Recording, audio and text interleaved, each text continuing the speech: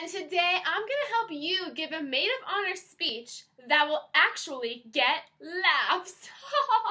When people give their maid of honor speech, they do so many things wrong. They read too fast, don't practice the speech beforehand, they don't memorize the speech, and they're reading off a paper. Am I going to laugh at you and your speech when you're reading off the paper? Or they use inside jokes that only them and the bride understand. How am I supposed to know that crazy inside joke that happened on spring break in Cancun?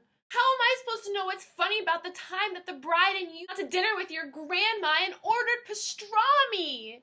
So here's how to make your maid of honor speech laugh out loud funny.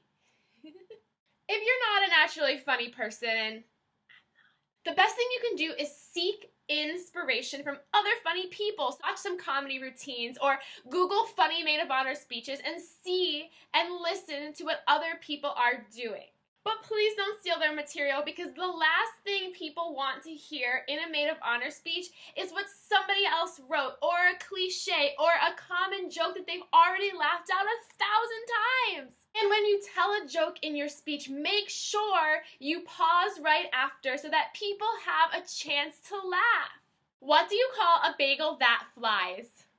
Drum roll for the answer. A plain bagel. Go ahead. Give me the laughs. Give me the laughs. Thanks for that joke, Dad.